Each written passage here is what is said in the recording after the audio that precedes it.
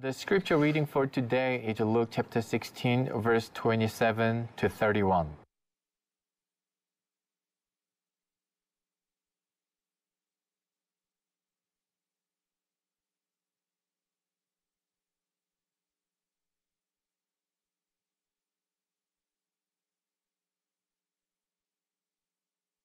The scripture reading for today is Luke chapter 16, verse 27 to 31. He answered, "Then, I beg you, Father, send Lazarus to my father's house, for I have 5 brothers. Let him warn them, so that they will not also come to this place of torment." Abraham replied, "They have Moses and the prophets. Let them listen to them." "No, Father Abraham," he said, "but if someone from the dead goes to them, they will repent." He said to him, "If they do not listen to Moses and the prophets, they will not be convinced, even if someone rises from the dead."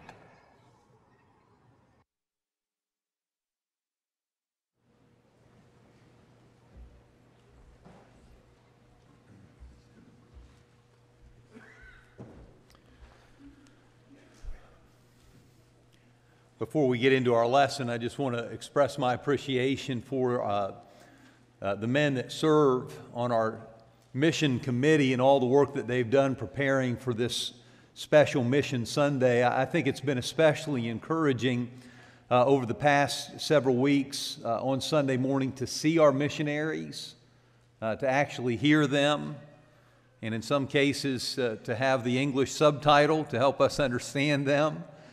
But you know, they've done a lot of our missionary committee here has done a lot of work. They've visited some of these places over the past couple of years. There's a lot that goes in to the work that's being done here, and so I've found it really encouraging to actually be able to hear them this morning lead us in prayer, read scripture over the past couple of weeks, just to be a part of our service. And the guys in the booth back there do a great job. That's always nerve-wracking when something freezes up on you, you know. I thought about the people watching from home. Every once in a while, just stop and see what happens, and they figure we froze up. But on your outline, I've put down, you know, the Bible's a book of whats, but it's also a book of whys. I don't know what kind of kid you were. I didn't need to know why. If somebody told me to do something, I did it. I was pretty good at just doing what I was told to do. Not everybody's like that. Sometimes people want to know why. And I think as we read God's Word, obviously, we know what He wants us to do. Sometimes understanding why He's asking us to do things helps to motivate us to be more faithful in carrying out His commands. This is, I think, the 16th Mission Sunday that I've been a part of in my ministry here at North MacArthur. There are obviously great commission passages that come to mind. Most of us know what Jesus said in passages like Mark 16 and verse 15. We're to go into all the world and preach the gospel to every creature. How cool was it to be here last Sunday night? And Jim Fultz has been a part of our mission program here for years. And he used the PowerPoint, had a map of the world, and then you started to see arrows popping up, all these various mission points all over the world. Well, the money that you give today helps to fulfill this command, to go into all the world, to preach the gospel to every creature. Matthew 28:19 is another familiar passage. We're going and making disciples of all the nations. We're preaching the gospel to every creature. We're going into every nation. And that's the commission. That's the command. That's the charge. John, in his gospel, has a little different statement. Matthew and Mark sound similar. But in John 20 and verse 21, Jesus said, "As the Father has sent me, I also send you." We understand that God sent His Son. And again in John's gospel, in John 3, 16 and 17, we know that He didn't send His Son into the world to condemn the world, but that the world might be saved through Him.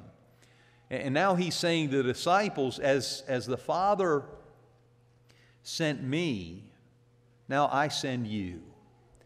And on my outline, I underlined that word send. It's an interesting, the word itself isn't interesting. The fact that we find it in another context, it seems unusual, right? The word in the Greek is pempo, and you see it here in John 20. You also find it in the story that BK was just reading to us about the rich man and Lazarus. Here's a man who dies, and he discovers that he is eternally lost. He is in a place of torment. And he sees Abraham, he sees Lazarus, and he makes this request. It's Luke chapter 16, I think it's verse 27. He's begging. The father there, he's talking to Abraham. I beg you, Father, send Lazarus to my father's house. I've got 5 brothers. He doesn't want them to come to this terrible place. Could you imagine the urgency? Could you try to consider for a moment this morning the intensity? I've got 5 brothers in my father's house. I don't want them to come here. Could you send Lazarus? That's the word. Can you lift the intensity of that context and listen again as Jesus says, the Father sent me. I'm sending you.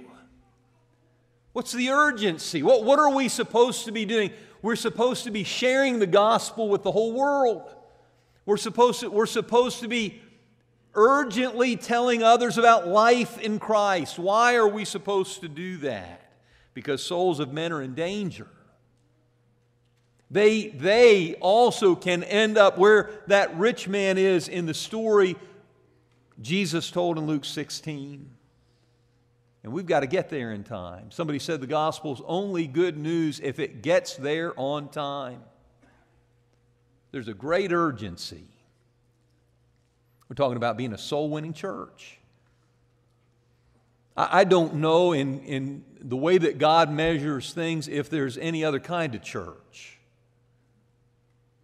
How could you be the church that is uniquely in relationship with Jesus Christ and not be a soul-winning church? Well, we're a church that feeds the hungry. We're a church that serves the poor. We're a church that helps deal with the illiteracy issues in our city. We're a church that, listen, there are all kinds of things that churches have gotten into, and in the midst of getting into all kinds of good, reasonable, kind, benevolent things, they've gotten out of the most urgent thing. Folks, we need to be a soul-winning church. We need to be, I've got a friend that Bob Turner used to teach at Bear Valley. He wears a little pin that says, "Think souls." That's the problem with a lot of people. They think money, they think pleasure, they think body, physical health, they think about entertainment. We need to think about souls. Being a soul-winning church is important because man is a living soul. You've got the creation account in Genesis chapter 1 and verse 26. God said, "Let us make man in our own image, according to our likeness." In what sense are we created in the image of God? You suppose God is bald? I'm looking at you, Dale, using me as a Bible class illustration this morning. We're not created in the image of God in the physical sense, in the sense we have eyes that see, ears that hear, you know what I'm saying, a mouth that can speak, hands, feet, arms.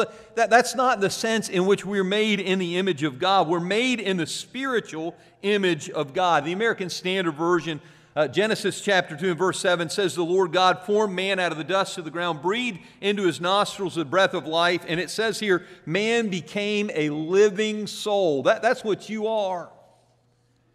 You are a living soul. You are not just a body with a soul. Listen, the emphasis is on you are a soul with a body. The part that's going to last isn't the body. The part of you that is really you is not the outward man, it's the inner man. Someone said that we are not physical people having a spiritual experience. We're spiritual people having a temporary physical experience that will not last. We are spiritual people. That distinction is made frequently in Scripture, and we're going to look at 3 or 4 passages, Solomon and Jesus and Paul and Peter, and what they said about that distinction between the body and the soul. In Ecclesiastes chapter 12 and verse 7, the dust returns to the earth as it was, the spirit returns to God who gave it. There's a distinction. There are parts of you. Yes, you are physical, but you're also spiritual. That physical part of you is going to return to the dust. That spiritual part is going to return to God. I can remember Avon Malone quoting this all the time. Some of you might recognize Longfellow's quote, "Life is real, life is earnest, the grave is not its goal.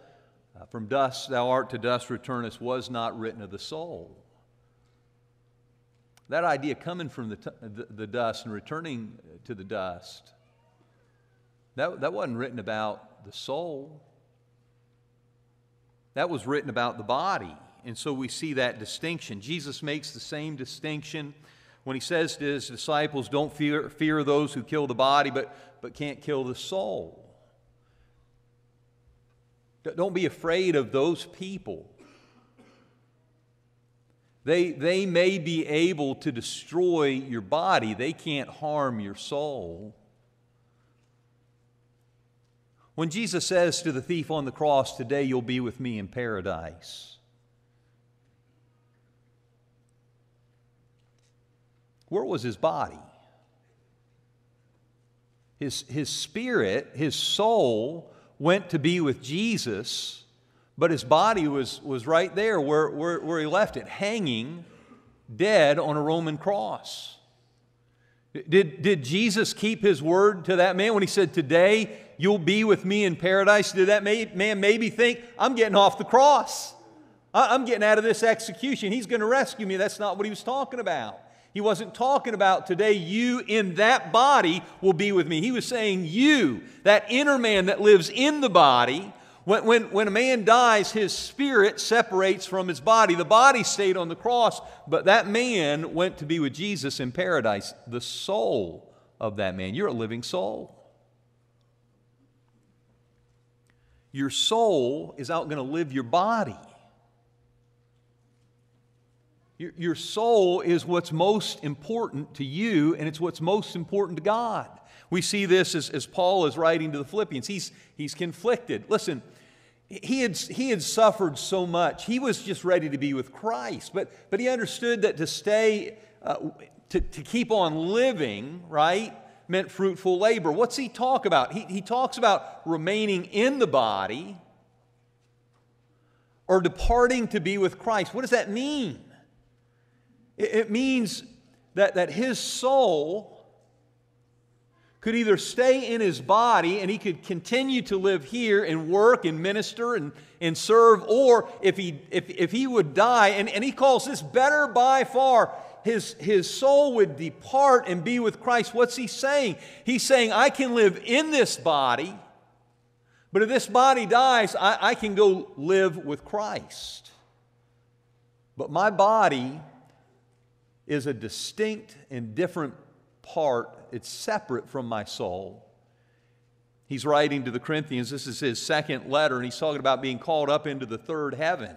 This man has a vision. We all think Paul's talking about himself, but he says, I know a man. Well, we think it was Paul. The part of this I want you to think about isn't the vision or who had the vision. He says, I don't know if this man, when he went up into the third heaven, he has this vision, I don't know if he was in the body or if he was out of the body. I don't know. God knows, I don't know. The person that you are, the living soul that you are, can live in the body. And then when you die, can live apart from the body. Isn't that what Peter says? Is he's talking about teaching.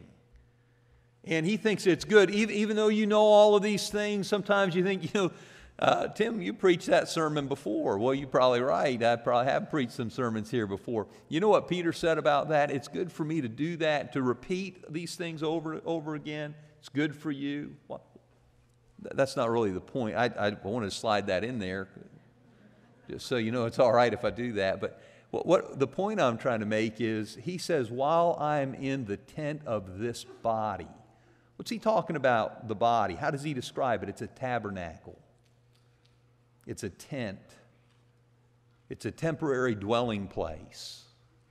He said, hey, look, I'm going to put this tent off. I'm going to put this tabernacle off. I'm going to put it aside. He's just talking about death. He's saying, as long as I'm alive, these are the things I'm going to do while I'm in the tent of this body. But, at some point, I'm going to put this tent, this tabernacle, this shell that my body, that my soul dwells in, I'm going to put that aside. And you look at all of that, and whether it's Solomon and in Ecclesiastes, or what Jesus says in Matthew, you've got Peter here and Paul, they're saying you are a living soul. And your spirit or your soul can maintain its existence in the body or apart from the body, that the body is just temporary. It's a temporary dwelling place.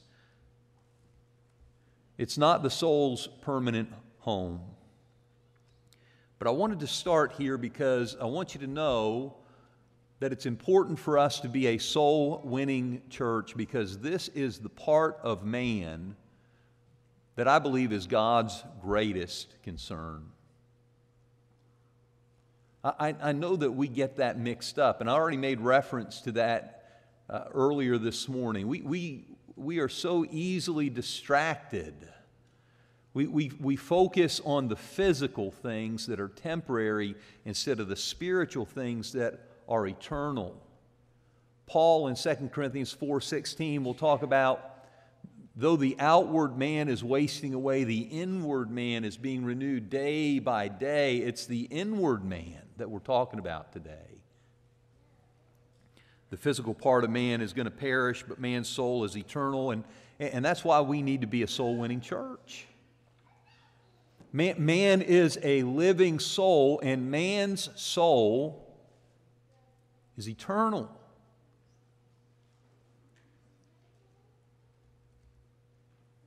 Jesus is talking about this in Matthew 25 and verse 46 when he talks about, remember, he's separating the sheep from the goats, the righteous from the wicked, and he says these will go away into everlasting punishment, but the righteous into eternal life.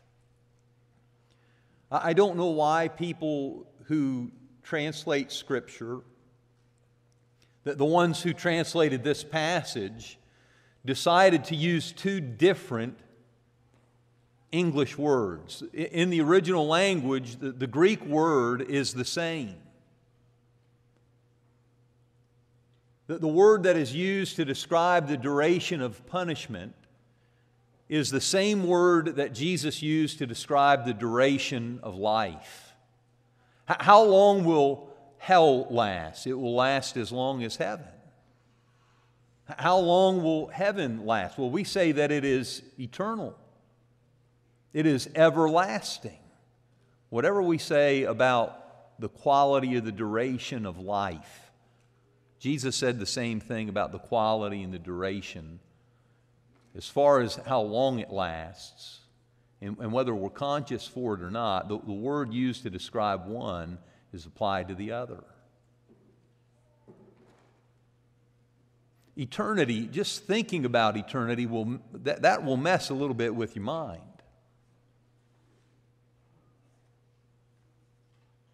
We're not good with forever. You ever take a car trip with kids? They think it's going to take forever. They don't have any idea what forever is.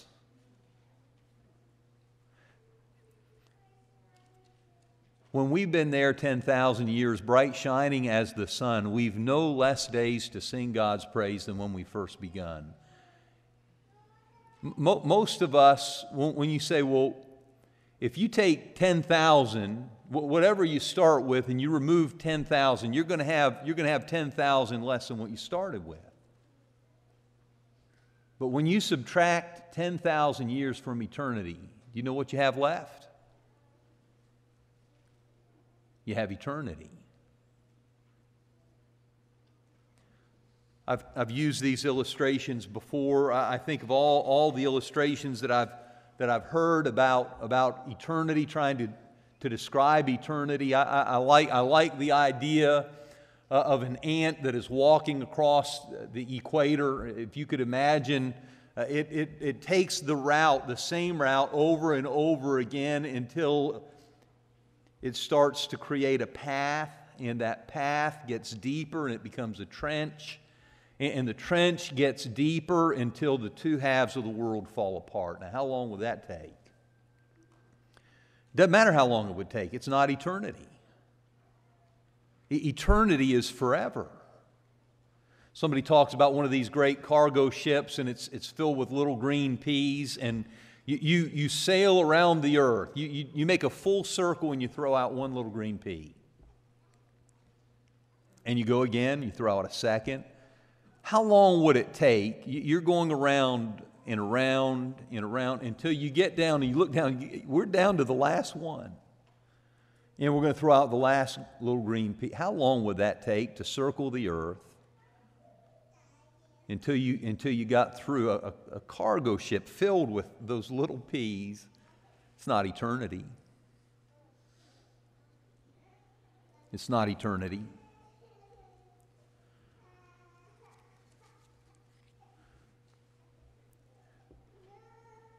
We're not eternal in the sense that God is eternal. Because if you had a line with an arrow pointing in either direction, I think we could say from vanishing point to vanishing point, God has always existed. He'll always exist. Our lives are eternal in the sense that they had a beginning point on one end of the line, but that arrow that never ends on the other side. When you were born, you became a living soul. And you will always exist. And we need to be a soul-winning church because the choices that people make in this life determine where they're going to live and what they will experience in the eternity that awaits after death. The third reason we need to be a soul-winning church, we said man is a living soul. Man's soul is eternal. The most valuable thing about you, it's so undervalued by the standards of the world. But your soul is precious. Your soul is valuable. I prayed about this the other day. And I'm not saying this to violate, praying to be seen by men, but I just want to share this example with you. Sometimes we look at our children, and I want to be a dad that prays for my children. And we want them to be happy, and we want them to be healthy. We might want them to be intelligent, to succeed academically, want them to be athletic, want them to be popular, want them to be successful.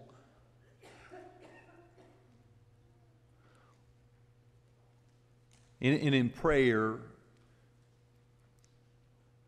God, if I can't have all those other things that I want for my children, I pray that we never lose track of the most important thing.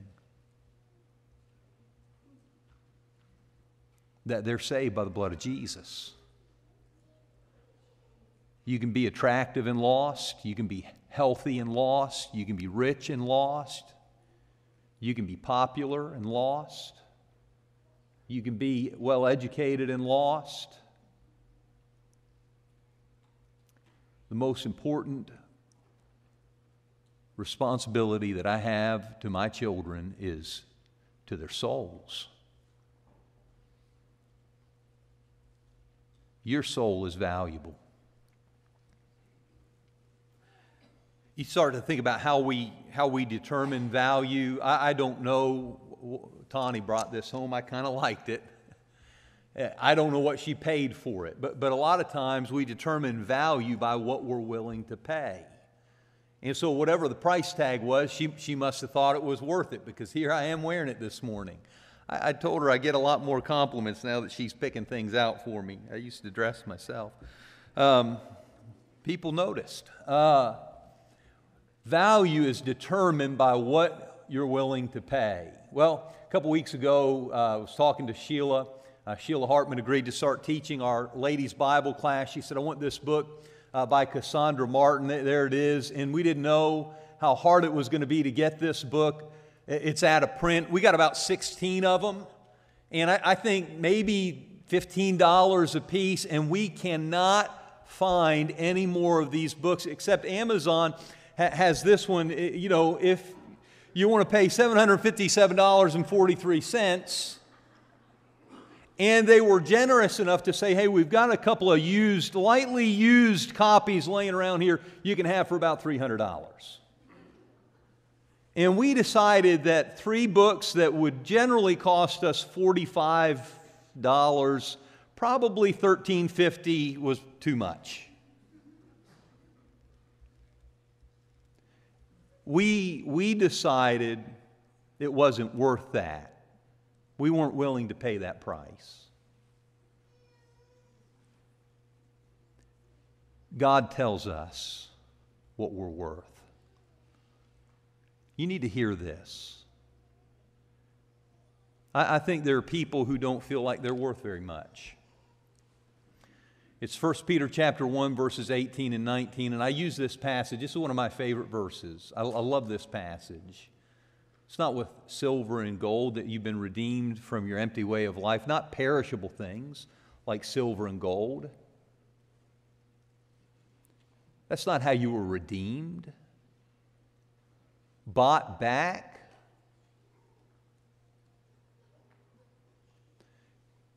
God wants you. He wants to be in relationship with you. Sin separates man from God, but He wants you back, and He was willing, and he was willing to pay a price. What did it cost Him? It's not with perishable things like silver and gold that you've been redeemed from your empty way of life handed down to you by your forefathers, but by the precious blood of Christ, the Lamb without spot or defect. The soul is a precious thing. You're worth the life of the Son of God. You know, I'm terrible about this. If somebody's preaching and said, repeat after me, I don't want to do it, so I'm not going to make you do it. But I tell you what I'd like everybody to just say out loud, and maybe you'll do this on your way home. I am worth the life of the Son of God. Some of you need to say that to yourself. That's how much God loves me. Your soul is more valuable than the whole world.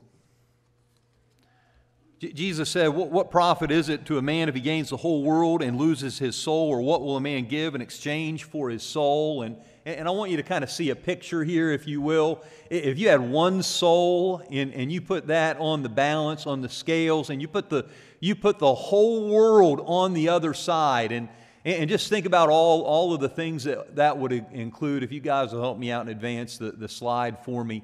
We're talking about wealth. We're talking about pleasure, power, prestige, popularity. And you know what the Bible is saying? Well, when Jesus says, what does it profit a man? He gains the whole world and yet forfeits his soul. What will you give in exchange for your soul? There isn't anything in this world that is worth your soul. You know what? Your soul is greater. Look at it. It's greater than the world. Can you guys advance for me? Look at that. You know what's funny about that? I don't make my PowerPoint. I put in what I want and the program makes it for me. It comes up with the design. I love it. It kept putting the earth over here on the left, and it kept putting the soul over there on the, and I would drag it. I would grab the picture and drag it and then refresh, and it kept switching and switching. And I was talking to Jeremy about it, and Jeremy said it's almost like the world has programmed us to think that way. It's almost like the world has programmed us with its messaging to believe that the world is more important than the soul. But it's not. Your soul is greater. That living soul that dwells within you is greater than the whole world.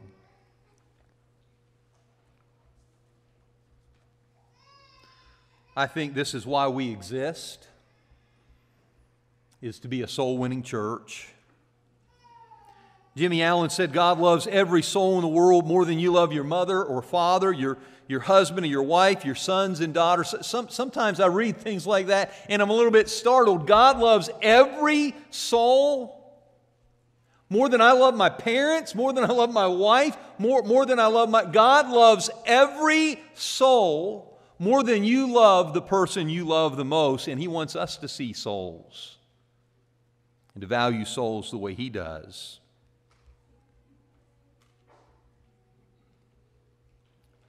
I was talking about this lesson Austin Greer called, talking about Mission Sunday and the plans for this morning's lesson, and he made this comment. He wasn't trying to help me with the sermon, but it did help me. He spent a year here, maybe a little less than a year with us. And when he went away, he said, here's what I noticed. This was the difference. You notice the difference right away when you leave North MacArthur, because every member there knows it's part of their job. Isn't that interesting? That one of the things that he carried away from his experience as a one-year intern was every member of this congregation knows it's their job to help win the lost. If that's true, I hope it will always be true. And I hope that will never change. I want to invite you to do some things this morning. I know most of you have already walked in and we're not taking up a collection after the fact, but I want to invite you to give. Give as much as you can to support our missionaries. I want to invite you to pray. Remember them as often as possible in your prayers. I want to invite you to encourage, whether that's through social media, emails, handwritten cards that you send. Be an encourager to our missionaries. Let them know that you're thinking about them and praying for them. I want to encourage you to share the gospel. Don't just support the sharing of the gospel, share the gospel. Don't just give money so others can do it, you be involved. I want to invite people this morning who have not come to Christ to make the most important decision you're ever going to make. To repent and be baptized for the forgiveness of your sins. You are a living soul.